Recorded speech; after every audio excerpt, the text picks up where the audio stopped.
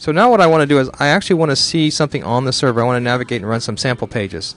Now this is where some people have some errors, and it's very important to understand this. So let's go back to my notes. What you want to do is you want to head and go to and bring up Explorer or bring up Firefox and type in localhost :8080, and you should bring up all the sample pages. Now when that happens, it's kind of like what you did with PHP and Apache.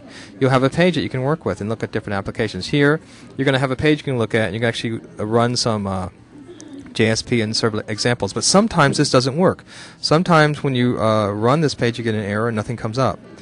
So what might be happening here is that you may have another server running that's using that 8080 port, very popular. So what you have to do is reset that port using the config directory and reset that to, in my case I reset it to 9080. Some people have set it to 9000 and just other numbers that you might use. Okay, so and I had to go in and reset my config file.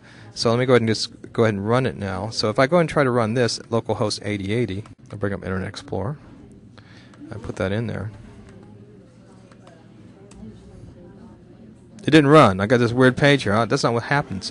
And so my port's not set correctly, so I had to reset that port. I'm going to show you how to do that in a moment. So I set that port to 9080.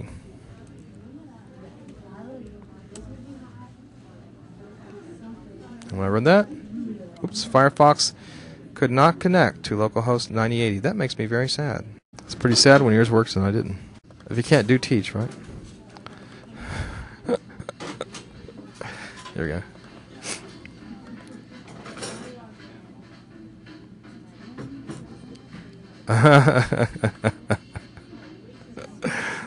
This is the hard stuff.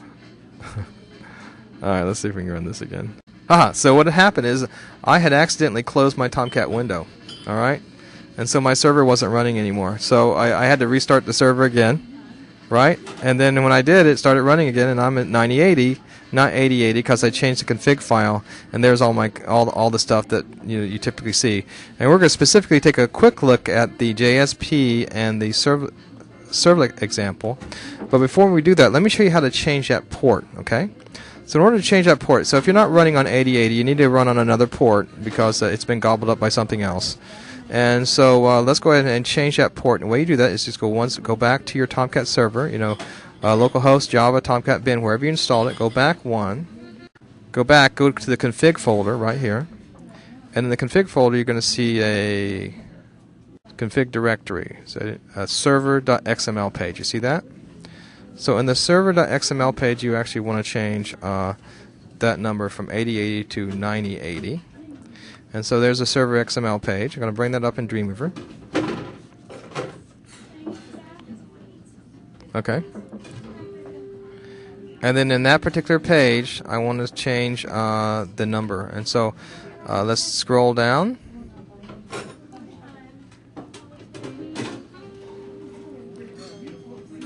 And there it is right there.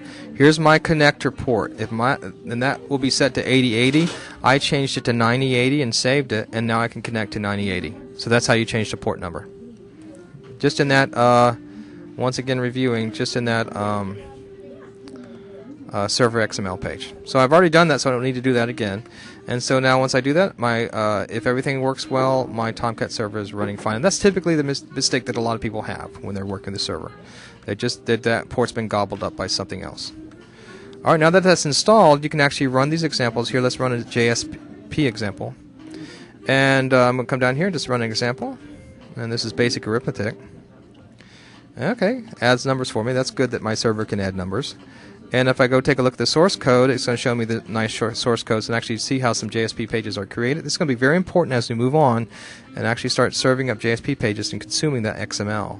So what a JSP page is basically HTML with Java inside it. Just like the PHP we worked with before, it was like HTML with PHP inside it. JSP is like basically HTML with Java inside of it. Now what a servlet page is, let's take a look at one of those. And we're going to go back one. And go to a servlet example. And let's run one of those. So we'll execute hello world. Haha, I love hello world. Okay, let's go back. First created by IBM was the first one to create the first hello world program. So and it stayed with us from then on, which is a good thing. Basically what a JSP basically what a servlet page is basically just Java with HTML inside of it. And so you can see how the servlet page here is serving up HTML inside of it. Both of these pages, JSP and Servlet, when it's on the Tomcat server, basically both are converted into classes and served up by the Tomcat server. So they both end up the same, but from a developer standpoint, you start from different standpoints. And so the way a lot of systems are right now, they're somewhat like PHP, very rigid. They're built with these JSP pages and these servlet pages. But what we're going to do is we're actually going to use the Flex RIA, which is a very fluid environment, to create our client interface. And we're going to talk back and forth between the Spring Hibernate interface using remoting to serve the data back and forth. Okay? You got that? And there you go. You're a Tomcat genius now, and that's how you install it. So let's just go over the steps real quick. So it's actually very simple, even though it may take you a little bit of time. So go ahead and download that JDK and install it, and make sure you know where the path is, where it went to. Then grab your Tomcat server, unzip it, and put it somewhere. And make sure you set your Java home path. Then start it up using the startup command in the bin folder.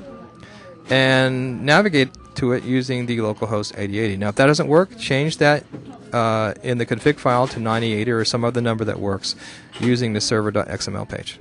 Then run a few of those JSP and server pages just to make sure they're working. And next time what we're actually going to do, we're going to take a look at writing a few JSP and server pages. We'll get right into it. We'll also go back and discuss Java FX as well.